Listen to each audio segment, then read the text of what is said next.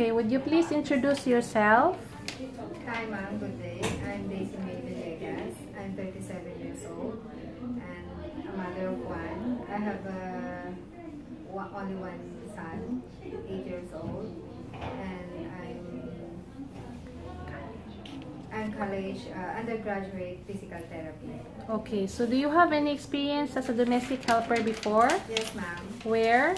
In Hong Kong ma'am. How long?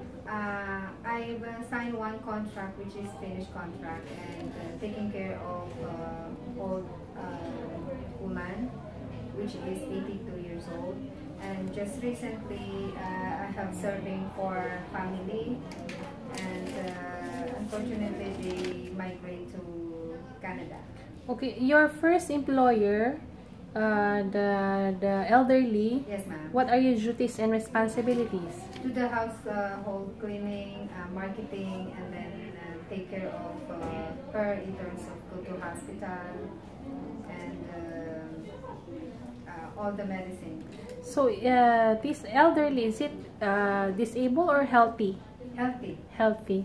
Okay, how many are they in the family? Only one ma'am. Okay, so your second employer, what are your duties? I do the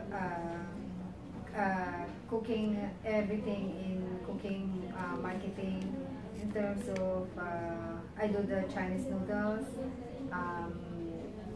Chinese buns, and the dumpling, all the food of traditional Chinese food. So your main duties here is cooking. Yes ma'am. Okay, so you also take care the twin baby boy. Yes ma'am, especially sometimes tutoring to them, especially assignment. Okay, so how old is the children? 6 years old. Okay, how many are there in the family? 4. Okay, so I see here you did not finish your contract. What is the reason? They migrate ma'am to Canada. Okay, okay. So do you know how to cook, right? Chinese food. Okay. Are you afraid of a dog? No ma'am. So what is your educational background? Graduate ma'am. No ma'am. 3rd year college ma'am. Undergraduate. Yes, ma'am. What is your course? Physical therapy ma'am. Okay, so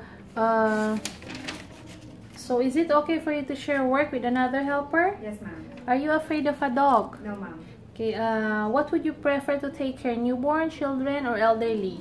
Either children or elderly ma'am. So both is okay. Yes ma'am. Okay, so why do you want to work in Hong Kong? I need to invest for my education of my kids ma'am. Okay, thank you. Thank you.